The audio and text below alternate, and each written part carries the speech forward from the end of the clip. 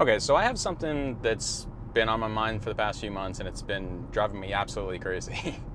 This video is going to be a bit different. I want to do more of like a discussion versus like a scripted video word for word, because I kind of want to talk to you guys about some things that I've been thinking about, and I'm sure that, you know, some of you guys out there are probably thinking the same thing.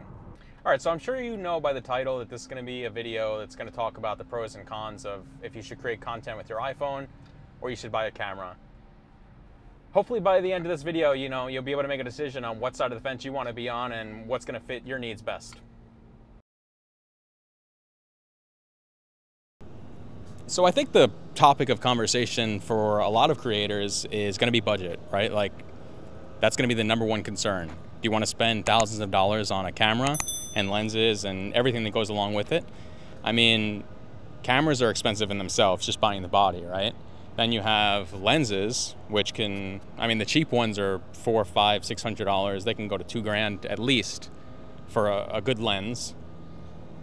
Then you have gimbals, right? Gimbals. If you want smooth motion, any type of gimbal for a phone is going to be a fraction of the cost of what a gimbal for an actual camera is going to be. I picked up a Osmo Pocket 4, I think, and it was like 150 bucks. Versus a professional gimbal for a DSLR camera is going to run you $500, $600, $800 bucks. I think it comes down. I think when it comes down to the camera to phone debate, I think it's similar to comparing like a sports car to an economy car. You know, they're both going to get you where you got to go, but they're going to get you there differently, right? One's going to have more luxuries, one's going to be more bare bones, one's going to cost more, one's going to cost less, and so on. And I mean, you really got to think about it. Like, if content creation doesn't go the way that you plan, or, you know, you don't end up blowing up or whatever, is it going to get thrown in the corner?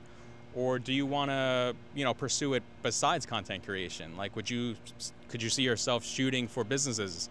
Could you see yourself, you know, making videos for corporations, or, you know, freelancing, or whatever it may be? You know, I think that holds a lot of weight in your decision on if a camera is right for you or if you should just continue shooting with your iPhone. I mean, if we're being honest, this thing is easy. It fits right in your pocket. You can take it everywhere you want to go. You could take it down to the mall. You could take it down to the beach. You could take it on an airplane. You could take it when you go to different countries. It literally can go with you everywhere. I think for most creators, an iPhone is probably going to be your best bet. Anything you want to capture with an iPhone, you just literally point and shoot. With a camera, you need to learn about the different settings that go behind, like, composing a good image, right? You need to learn about ISO and white balance and shutter speed. And I just feel like there's a bigger learning curve to it. And with that said, I mean, I feel like the iPhone, literally an iPhone, an action cam, and a drone make like the perfect travel kit. Like, it's so small, it's so convenient. Like, you don't have to carry all the extra gear, all the extra batteries. It's so much more convenient that I feel like it's worth noting and something to probably take. And the only reason I'm thinking about like combining all these like small convenient pieces of tech to like film something good is I'm going overseas. I'm going to Germany and Switzerland in December, and I really don't want to pack like a huge kit. Like, I'm trying to make it as small and convenient as possible, and that's kind of what spurred the idea to, you know, make this video and talk about it with you guys, because it's so much simpler to just bring your little rectangle in your pocket, some mics, a drone, and like I said, maybe an action cam. And yeah, it basically covers everything that you could possibly need.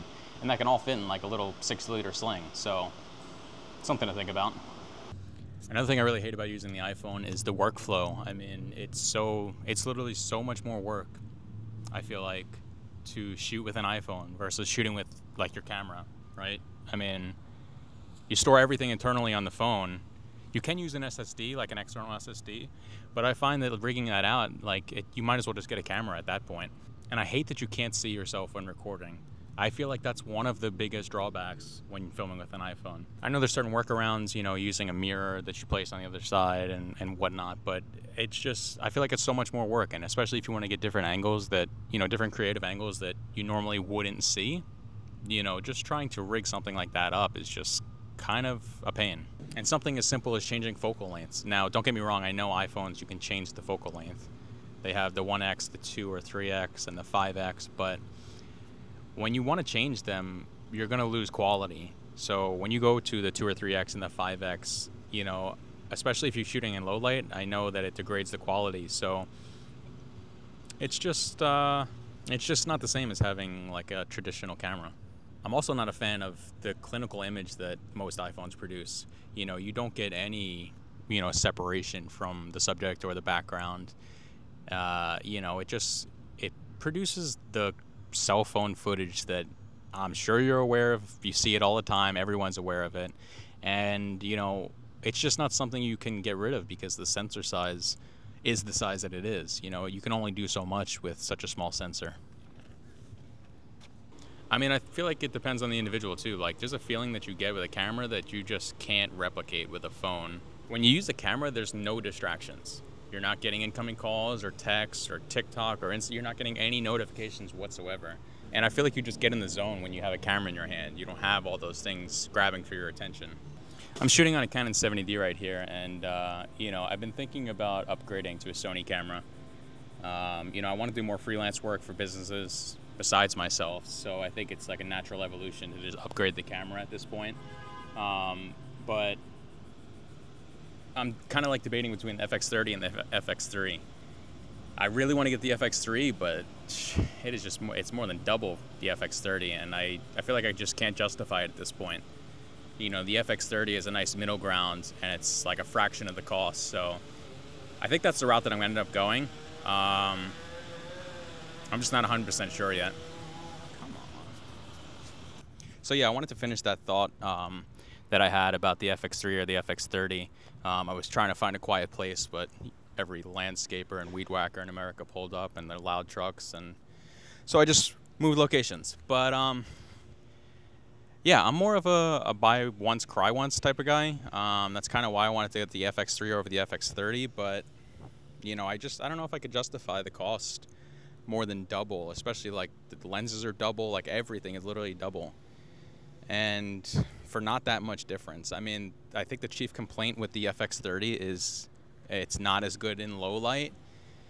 But I mean, if you light your subject properly and you know how to, you know, shape light, that really shouldn't be too much of an issue. All right, guys. So I hope that style of video is something that you enjoyed. You know, I definitely enjoyed making it more. It was way more fulfilling, you know, making something like that instead of, you know, constantly sitting behind this desk. You know, it got me out. It got me thinking of different creative angles that I can shoot. And it was overall a lot of fun. I took a lot of inspiration from YC Imaging. I don't know if you guys know of him or have heard of him, but check him out on YouTube and, you know, go give him a follow. He's, a lot of his content's really inspiring, you know, with the different angles. It keeps you engaged watching, and you know, I wanted to try it out and see if it was something that would work for me or if I like doing it, you know. So if you enjoyed this style of content, you know, I would really appreciate it if you left me a comment in the section below saying you liked it, more of it, you know, whatever. This way I know, you know, if it resonates with my group or not. You know, choosing between a phone or a camera is a difficult decision.